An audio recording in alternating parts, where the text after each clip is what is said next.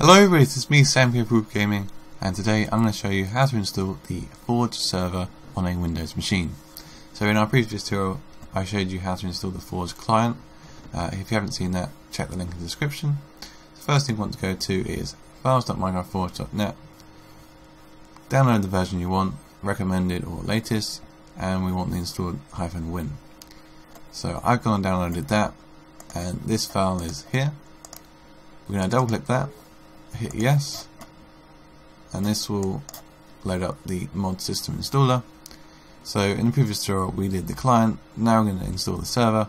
So we select the next one, install server, and by default this always selects your Minecraft directory, but as that's not where we want to install the server to, we have to change that. So we're going to click these three dots here, and we're going to choose the desktop, and we'll just create a new folder here, and we'll just call it Forge server, and we're going to click open and hit OK.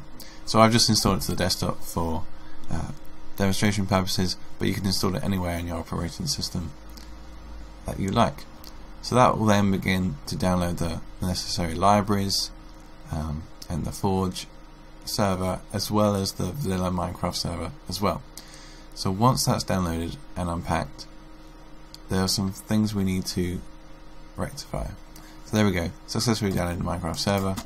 So we're going to click Forge server, and now we're going to have, you see these libraries, Forge, Universal and Minecraft server. So we're going to right click here, and we're going to click new text document, and I'm going to name it server.bat. We will want to change the file name, yes, and I'm going to click edit, and here I'm going to write java-jar, and then I'm going to copy and paste that jar there. And now when I double click this, it will run the command and it will begin starting the server up. So when you first run the server, it takes a little bit of time because obviously it's generating the worlds and whatnot, but you also have to accept the EULA license.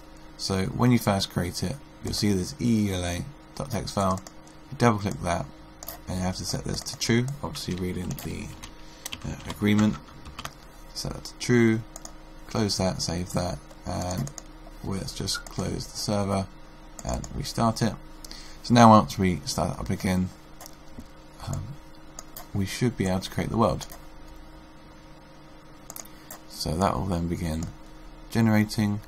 We can see here all the necessary folders that it's created. Let's just allow that access there. The config, which is the Forge config, very similar to the client config. Got the libraries, shouldn't have to mess with that. Logs, if you have any problem, this is where you should go to first.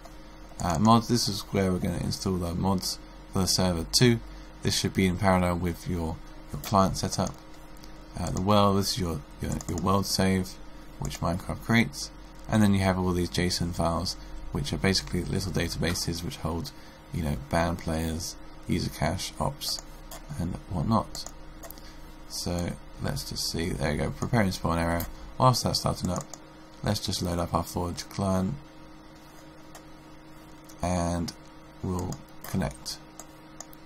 So this, is that created yet? Nope, still going. So this is a local server. I haven't opened my ports, so I can only connect to it and those on my network. If you wanted to allow users on the internet to connect to your server, then you will have to open your ports on your router. You can find a tutorial on that. There's many tutorials on how to open your ports, and you'll have to give your friends, the people you want to connect, your external IP. So now I'm going to go multiplayer.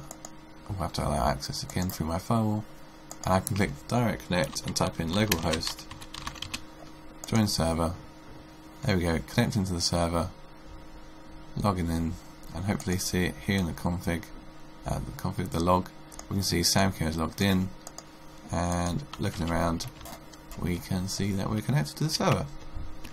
And that concludes today's tutorial. I hope you found it useful. If you have found it useful, don't forget to like and subscribe. So thanks for watching. This has been me, Sam here, WoopaGaming, signing out.